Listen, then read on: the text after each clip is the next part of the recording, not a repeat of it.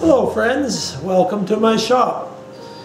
Today I want to show you how to make the tracks that I put on my last project that I posted, the TD29 to TD20. They're very easy to make, and I think they look well and they work well, and it's as they say, just easy as falling off a log, which I've done a number of times, or slipping on the ice, which I did just a few minutes ago.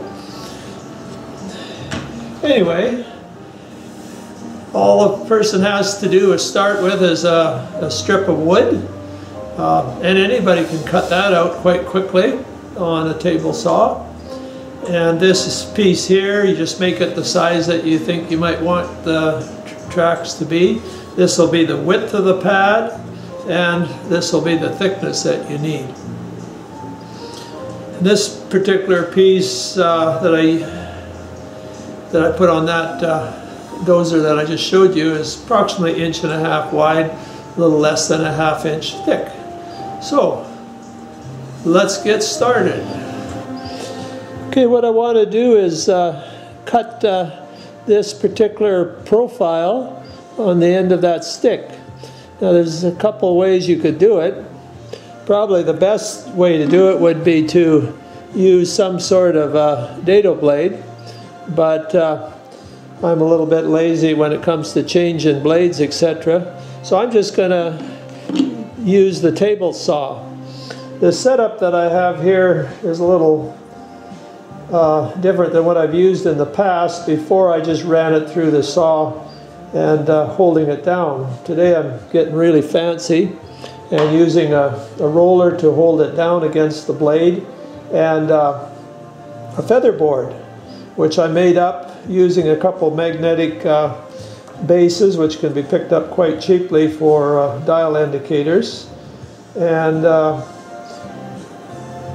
just adjusted the saw to the thickness I want, and I'm going to make a series of cuts. So the first cut, it's positioned a little off center, and then I'll run it through, turn it around and make another cut, and then readjust.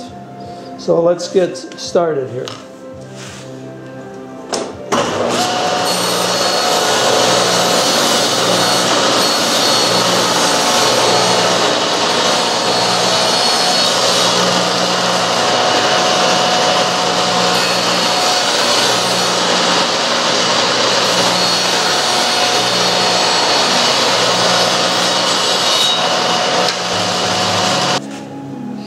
So that gave just a wider cut than a single blade. Now what I'm going to do is just, usually you can just bang it over a little bit rather than loosening it. And then I'll just adjust my fancy feather board here. Again. And make another cut.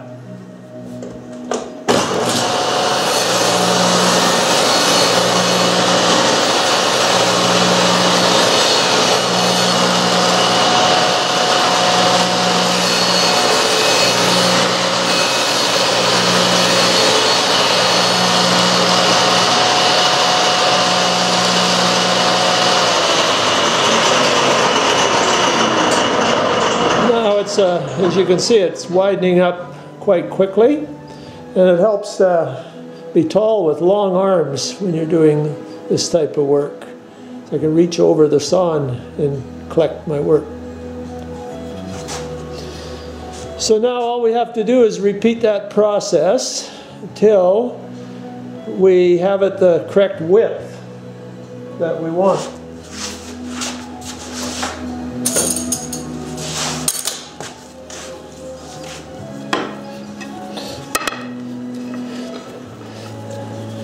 The width that I'm aiming for is for a 3/4 inch piece of strapping. This happened to be a tie strap, Just getting a little bit shorter, but I'm certainly putting it to good use. Usually they're too long when you get them anyway. That looks like it's come along quite good. Just another cut, I think, on each side. Might have been a good idea at the beginning to put a little pencil mark there so you'd know exactly how close you were getting. So I'll just adjust this up a little bit with a little bit of a bang, and just the redo on this. This holds quite, I put 2 of these in here, but it holds quite well just with 1 there. And we're ready to go. I found this quite easy to do it with the roller and this thing here. It holds it really nice, and you get quite a fairly flat finish on the bottom. Way better than what I was doing before. Well, that fits in there nicely. Almost looks like I knew what I was doing. But do that on and get it to fit onto one piece before you go onto your second one, or if you have extra ones. And so if you goofed on the first one, you can correct it on the next one. Okay, now that I've done the inside, got it all the size, now I just have to cut the outer edge out here a little bit to get it into this profile. So I just moved this out farther and moved this in, and I'm ready to go.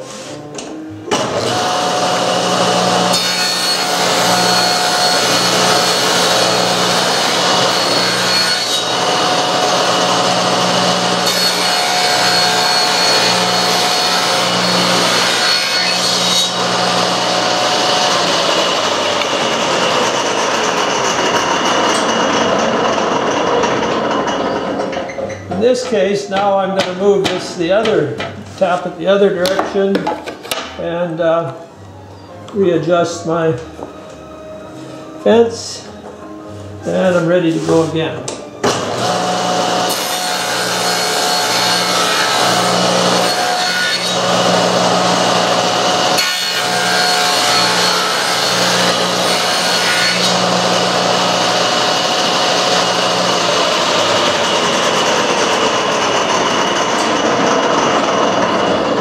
And I would say that's almost complete, but I'm going to thin this up just a little bit more. So I'll make another cut, and then we'll be ready for the next step. The next step is just a simple little setup here to cut the pads to length off the end of the strips that you've already prepared there. I've used just a piece of wood on here clamped with a clamp, so when you run your piece through it, it's not going to get caught in between there. They can still get thrown back every so often, so sometimes it's good to wear safety glasses for that operation. Other than that, it's quite simple to do there. We'll give it a shot. You set your saw at an angle, whichever you choose. I've chose 20 degrees. Why not 19 or 21? Well, sometimes we just pick those even numbers. So let's give this a try here.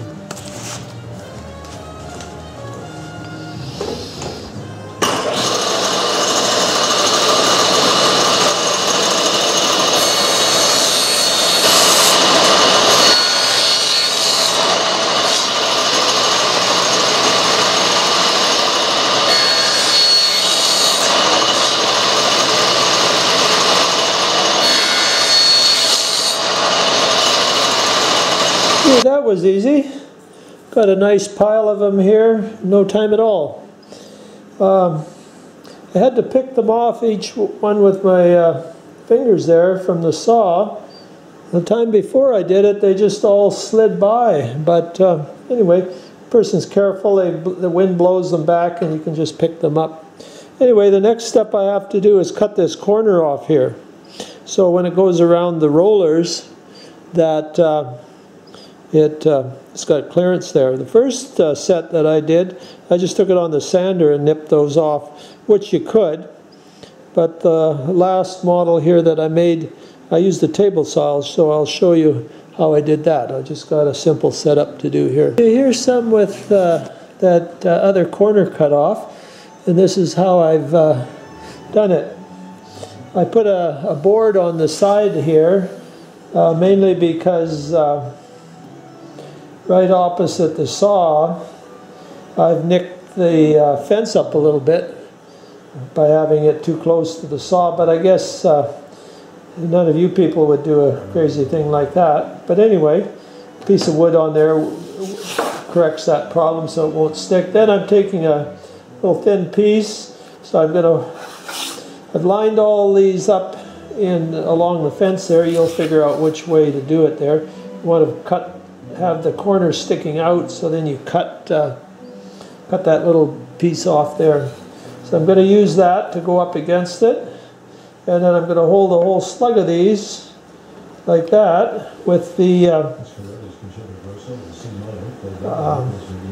push stick and just run it through the saw, and I'll have a whole bunch done at once.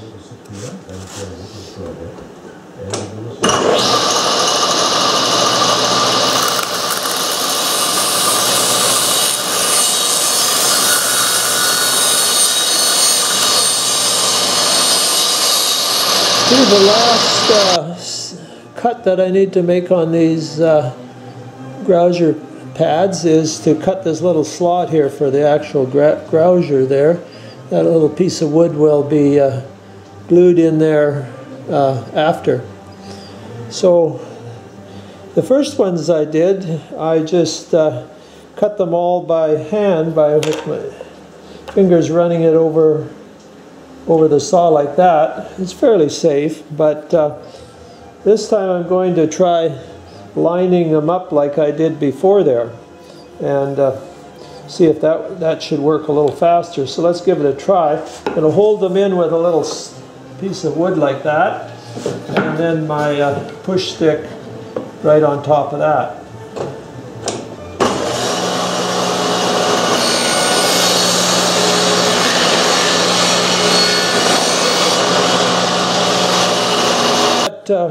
Worked a little better than trying to cut each one holding it with your fingers. It's quick and quite safe. I've counted these out, and I've got around 55 or so. To make a cat similar to this one here, I chose 20 pads. So anywhere from 20 to 25, you can make quite a nice model. Of course, if it's bigger, you're going to have to use more. But it doesn't take very long to make those. So I'm just going to clean these up and cut a little piece of wood to go in that little slot there for the grouser, and then we'll assemble it. So that was quite easy, just about as easy as falling off a log, or as I did a little while ago, I slipped on the ice and fell on my back. That was fairly easy too, but it doesn't feel that good. So anyway, I'll clean these up and we'll get back to you later. Okay, after you get them all cut, there's always a little bit of, from the saw, little chips that come out. Those need to be taken off. So after all that hard work, I decided to come in here, sit in the massage chair and just relax and take a file and fix those things up so they're nice and clean. So it's an easy time to do. You can watch TV or whatever you want to do. But I decided to have a massage. And just run over each one like that. That's quite simple. Knock those little burrs off while you're relaxing. And have some herbal tea or whatever you want to do. Okay, I've cut some strips of wood and cut them to length to fit into the slots. These fit a little bit loose, so what I'm doing here, I got some Gorilla Glue and using one of these tops of cans. I saved those and use them for mixing epoxy on, and that works good. Also, if you notice, there's a calendar on the table here. This is a job you can do in the comforts of your home. Listening to music, whatever, is gluing the little treads in there. I've The tracks that I've made before, I just made these, I was a little more accurate, and you can use, that's the wrong way to do that. I do that every so often. If they're tight enough, I just take this little crazy glue, go along like that, and that makes it actually a little simpler, but I didn't feel like cutting another set that would be a little tighter. And some of your old calendars, if you're working on a better surface, save those, and protects the surface in case you spill glue or something like that. Because if you put glue on your dining room table, if your wife catches you, you probably will be making tracks probably out the door. Anyway, get those. It doesn't take very long to pop those in. Okay, here comes the fun part. Now we can get to assemble it. And I've mixed up some 5-minute epoxy here. I've taken this strap that I scrounged up and put it over top of a board with wax paper underneath, just for safety reasons, so it doesn't stick to it if you get a little too much glue on it. I haven't done that before, but I thought I'd do it this time just to cover all the bases. And I just took a board, planed it down to the thickness I needed, so this would just, the width here, which is 3/4 band. You can either use a scrounged up band or buy one from a sewing store. They're quite inexpensive. And laid it out so I could get the approximate length that I needed, stretched the band over, tacked it on each end, and we better get busy here. I put on half of them on here with one squirt of the epoxy here, so before that sets up too much, I better get started here. Just put a little dab on there, keeping it away from the edges particular, and then just put it on the top. You can use a little strip of cardboard. This is from a juice box. Put in there to, you always leave a gap on here, otherwise your track will be stiff when it comes across the top. You like it to, you know, sag a little bit so it's more realistic. It'll work a little better too. You don't need a lot of glue, but it'll soak into that band, and once you get it started, better just saves time. If you use a spacer each time, then you're going to be moving the one between there, and you kind of mess it up. So it's, your eye is a good guess for distance once you know basically what you're aiming for.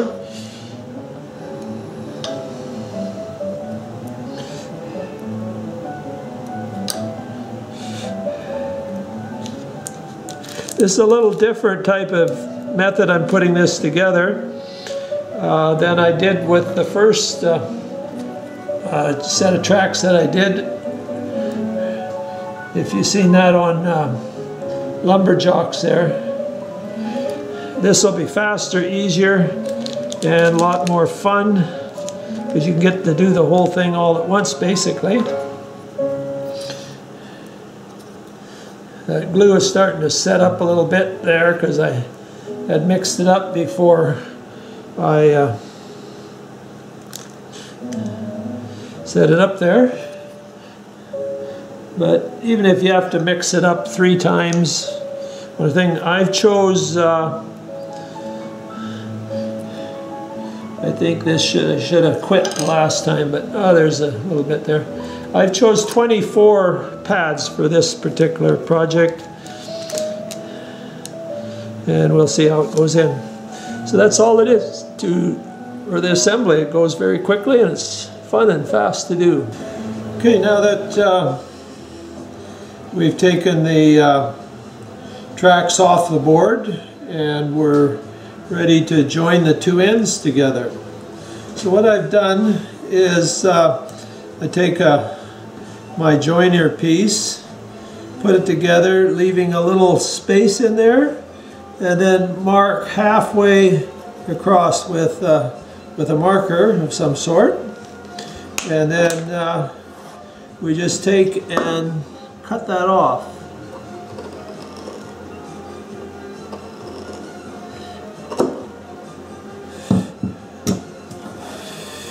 Okay, and the next thing I do is take a piece of tape. I'm using duct tape. I misplaced my Gorilla tape. I believe it's called Gorilla tape. It's a lot stickier, but I'm not sure where it's at, so I'm going to try with duct tape. I cut a little longer piece this time because it's not quite as sticky, and just put that in there, clamp it in, and then I've already done the same thing to the other end, so we'll just bring that together. A little clumsy doing it there, and just tick it a little bit there. Oops, that's not close enough there.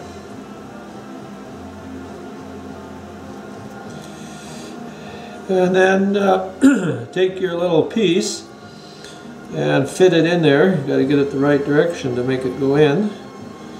And then check to see if the gap is there. If it's not, just take it apart. Sticks pretty good, actually, you know. And add a little bit more of a gap. I cut it a little short, I think.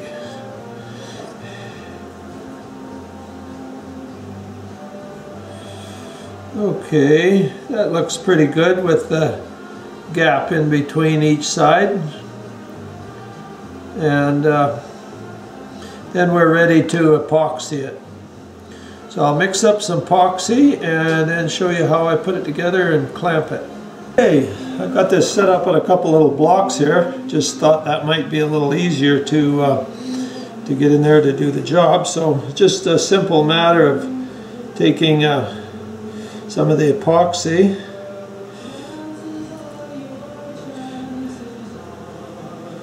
and this time making sure it comes out to the edges, but not too much. And then pop your track in there. Make sure you get it the right way. Now if I had thought ahead, I would have saved a couple that didn't have the grosers added in there, so I'm just adding a couple extra ones there. Then I took this little piece of block off of the jig that I had, and you're going to put that underneath there. This is where it gets a little tricky, but not so sure whether that's that great an idea with those pieces in there. I thought it might work. Put that underneath, and then take some sort of clamp and clamp it in place. That little piece will line it up there and clamp it down.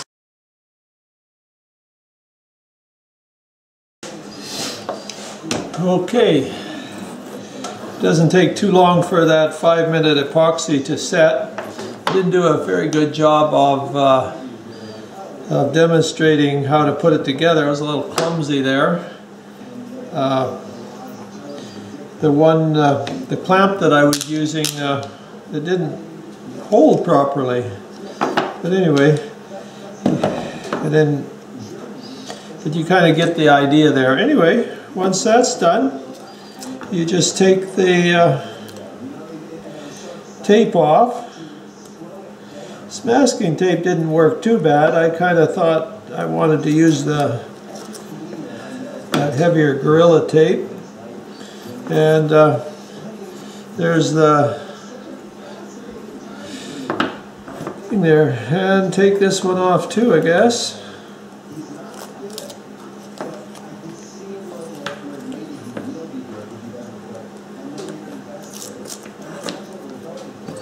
And there we have two of them joined together.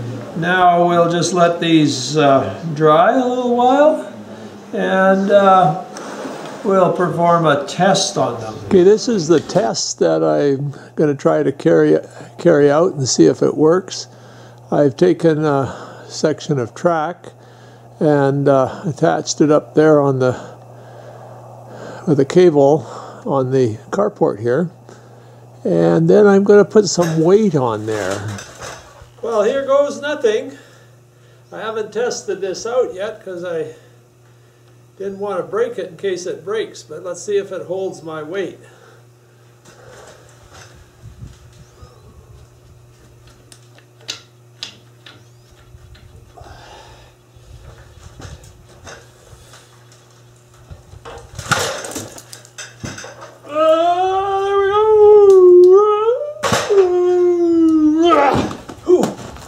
Well, it's held, so that should be good enough. First ones I sewed and lapped, but this is just glued butt to butt, and if it holds 190 pounds, should be okay for a little model.